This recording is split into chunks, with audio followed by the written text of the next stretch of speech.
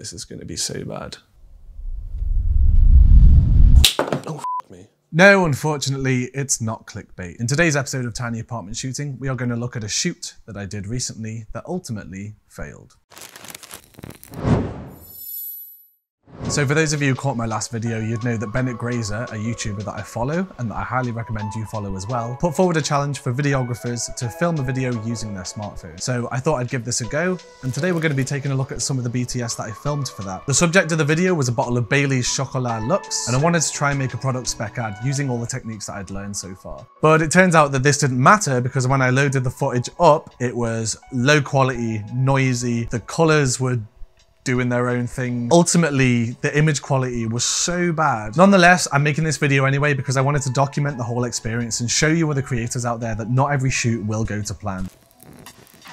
Welcome to the behind the scenes of what is sure to be one of the weirder and more challenging videos that I will have shot in recent months. I've never shot with a smartphone before, so getting the exposure right has been quite difficult. The bottle's extremely reflective, which is why I've set up a little blanket over this side just to kill off any reflections. I've got a Godox on this side with a octagonal softbox and honeycomb grid diffuser, and up there next to the camera I've got a Neewer 480 panel LED shooting a warm light. I'm using a bit of double diffusion using my Neewer 5-in-1 just so I can get a consistent spill of light and colour onto the bottle. I'm shooting in pro mode on my phone, so I can actually control the focus, the ISO, the shutter speed to a certain extent. One of the advantages of shooting with this phone over my Sony, we can actually shoot at 4K 60 frames per second. I'm also going to be trying out the 960 frames per second option, the extreme slow-mo. So for the first shot, I'm going to use my girlfriend's Luma Cube, which I tend to use quite a lot. It's actually a really useful little light. And I'm just going to motion it past the bottle like this as the logo swoops past the camera. I've also got to lower myself whilst recording, otherwise my reflection actually shows up in the bottle. Because I don't have any sort of Gorilla Pod or anything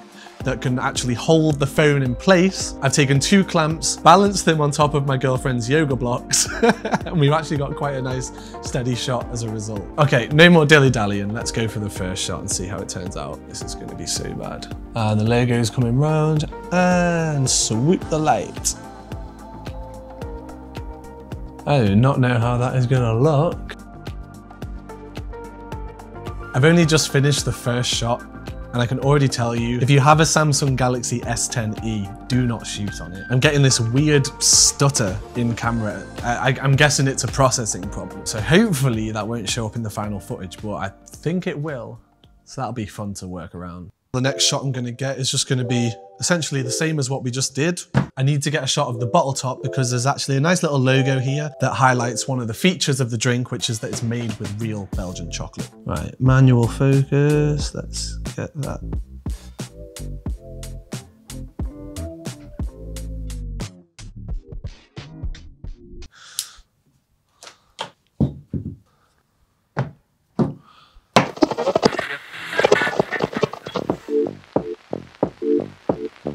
So the camera managed to die whilst I was doing a bit of setting up, so let me catch up with what's going on here. I'm getting the final hero shot of the bottle before I delve into anything more complicated. I've placed my gold reflector underneath the bottle because we won't be getting the entire bottle in shot, and I've got a bit of the drink in here with acrylic ice cubes that's going to just add a bit of foreground, and then the final thing that I'm doing is I'm using a Luma Cube while sliding this to give a bit of a glint or a gleam to the bottle, because the color scheme and the aesthetic of the product is gold. This is the one time I think I can get away with hot spots on the bottle because it actually just gives it more of a shiny, authentic gold aesthetic.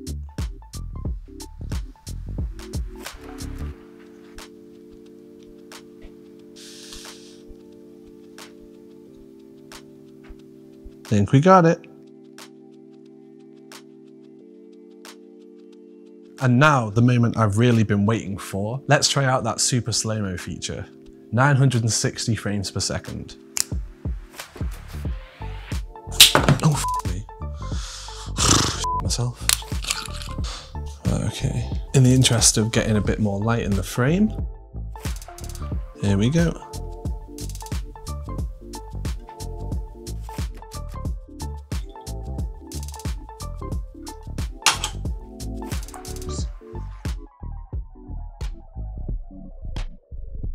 It's just not sharp, that's the problem.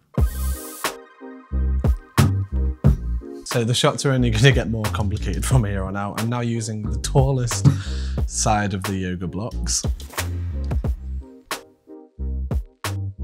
This is not going to work. Now the idea of the shot is to have some Baileys in the glass and then we let one droplet fall into it. Still here, because you can't see what's going on from the other side, thanks to the giant diffuser, I'm balancing my phone on 2 yoga blocks, and I'm using a combination of the Luma Cube, a glass, and the Bailey's bottle in order to balance it. This frees me up to use the spoon, which I've been using just to let one droplet fall into the glass.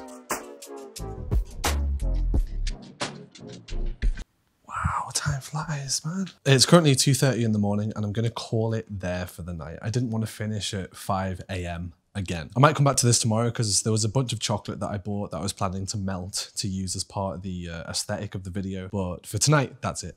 So one of the most frustrating things about this shoot was buying and melting a buttload of chocolate. And on my phone, those shots looked really good. But when I loaded them up in Premiere Pro, they were actually some of the worst shots of the bunch. It almost goes without saying, but trying and failing is one of the best ways to learn and improve. Before I bit the bullet and invested in equipment, I spent a lot of my time studying the theory online, watching creators like Schiffer and Austin Paul and James Matthews. And probably the most important lesson I learned last year. You can spend as much time as you want studying the theory, but when it comes to putting that stuff into practice, there will still be a million things that are going to go wrong. It was only by putting this study into practice did I realize how much I was going to fail, because I failed again and again and again. But after trying and failing a few times, you kind of just get used to it. And once I got used to it, I started to realize that every failure was just a lesson that I was learning that I could apply into my next shoot.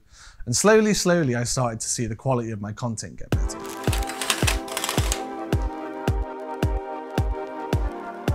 So it's currently the afternoon. I didn't get a lot of sleep last night, but nevertheless, it's time to melt some chocolate. I just bought some cheap melting chocolate from my local store. There are a few things I learned about shooting with a smartphone yesterday, namely that I don't like it. So in the interest of saving myself time today, because I actually have to do a test shoot for a client later on, we're gonna melt this chocolate and we're gonna incorporate the use of a bowl and a Lazy Susan to get some nice, slow, ripply shots. And I'm taking this straight out of Daniel Schiffer's book, which I've never done before.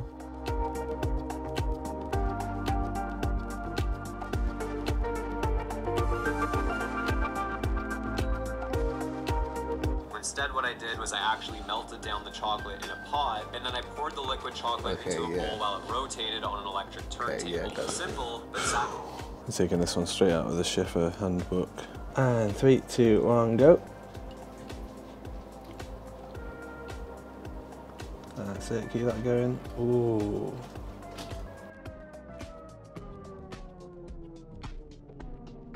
I know I said I was going to keep it simple with the chocolate, but there's one more shot I want to try because we have a ton of chocolate left over. I'm going to try melting all the chocolate, putting it into a pan, and we're going to see if we can't get a shot of the bottle slowly sinking in and getting enveloped by it, and then playing that in reverse.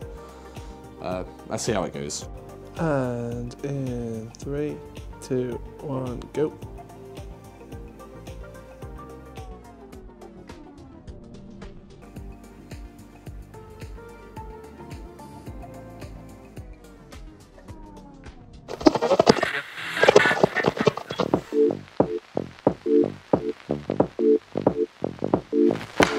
The lessons I want people to take away from this video is not only is it okay to fail, but I want to stress the point that even as you progress past a point where you think you can't make these errors, they can still happen. And I hope that my transparency in showing you this failed shoot has helped you in some way. Now, I don't have many subscribers or viewers, but for those few that stuck around this long, let's watch my terrible Bailey's Spec ad shot on a smartphone together. And Bennett Grazer, I may not have entered the challenge this time, but I'm coming for your next challenge. I'm gonna win that prize pool. Roll it.